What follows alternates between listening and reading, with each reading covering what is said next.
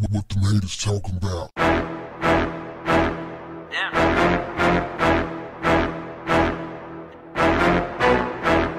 Is this what you want, black women?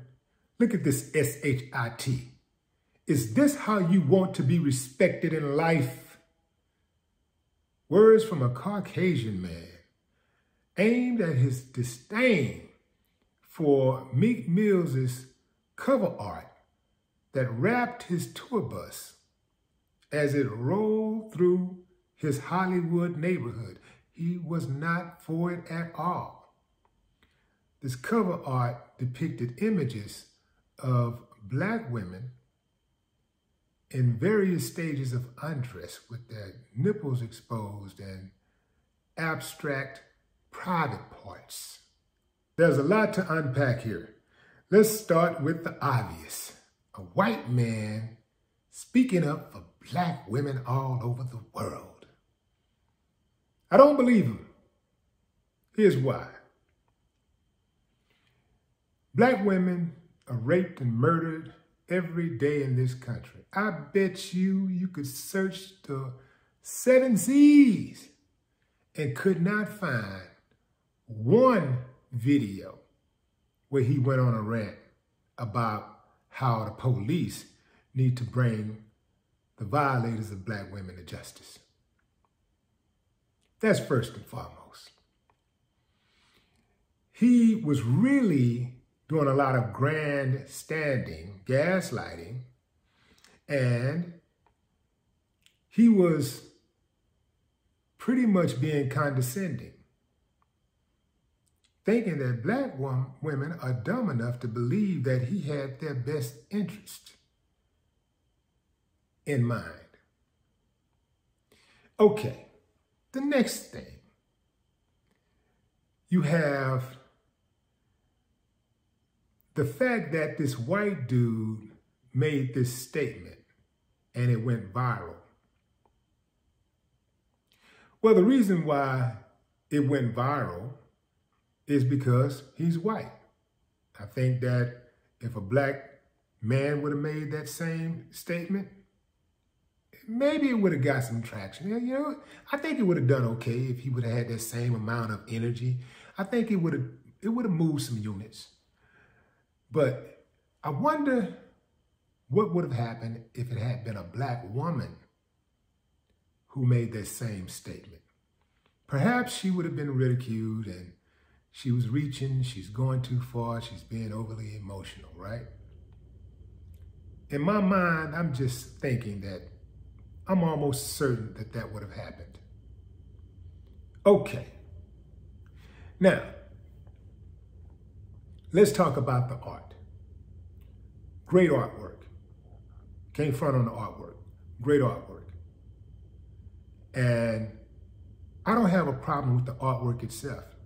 It's cover art. But it shouldn't be public in the sense that you're riding through neighborhoods where you have impressionable minds looking at this stuff. I haven't said that. There's a whole lot worse on the internet, especially IG. These little kids that we're talking about protecting, they see everything on IG.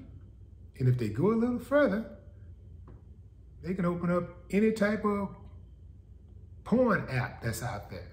And they got everything.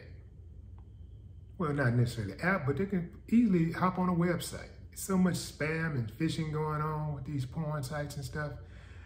If a kid is on the internet, more than likely they're exposed to a whole lot worse than what is on the cover of the Meek Mill's artwork.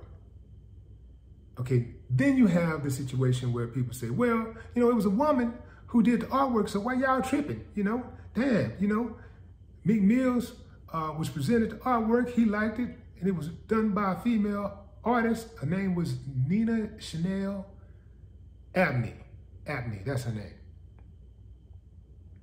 So, damn, he's showing some love to a black woman and she ain't have no problem with it. Why y'all tripping? Damn, can't please you. Well, fam, just because a black woman co-signed doesn't mean that that black woman represents all black women. It's like somebody saying the N-word. Well, you know, black people say all black people don't like that word. All black people don't use that word. And they don't participate in it. They don't use that word as a sign of some type of affection. And they don't do that.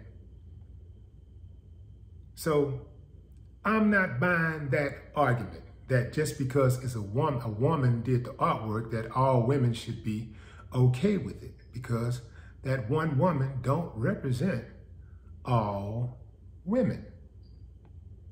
Going back to the artwork, as far as it being just art and protected by free speech and expression,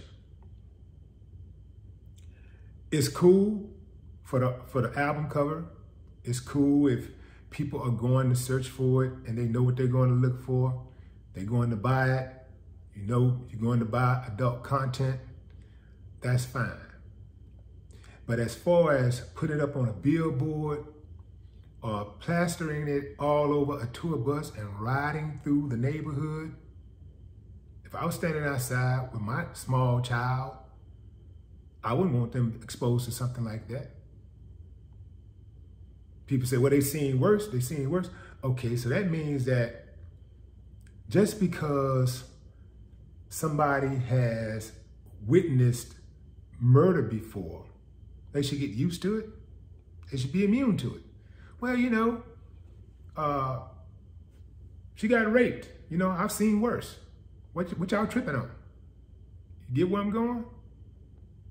So I think we all have to be accountable for our actions. I think that it really does take a village to raise a child, and we have to be mindful of that. Some of us are wild, wild west type parents. We anything goes. Some of us are not parents at all. So we really don't understand the whole idea of rearing children and having boundaries, and limiting their exposure to stages, because there's levels to life.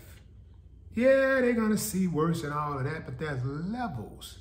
The reason why you have levels in life is so that you can better process certain things and deal with certain things in connection to your maturity level, right? So it's like the older you get, you become a little bit more mature and you can handle certain things more. Now, some of us never grow up. I get that. But there's levels to it, fam. No matter what's done to protect their sensitive ears, children will eventually be exposed to graphic images. They'll hear cuss words. They'll use cuss words. But the first word your child learns should not be bitch.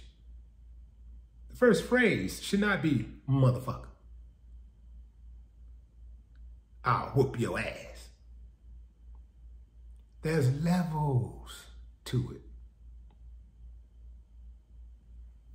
And there are consequences, believe it or not.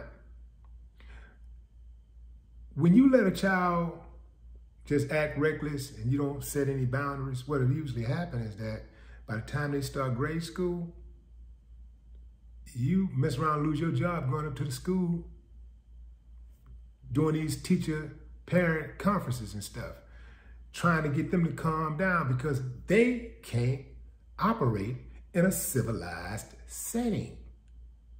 Cussing out their classmates, cussing out the teacher, fighting everybody. Yeah, it's all connected. But anyway, fam, maybe I'm wrong. I don't know. Maybe I got this thing all wrong. Let me know, fam. Drop a comment. No more talk. What the haters talking about? Damn.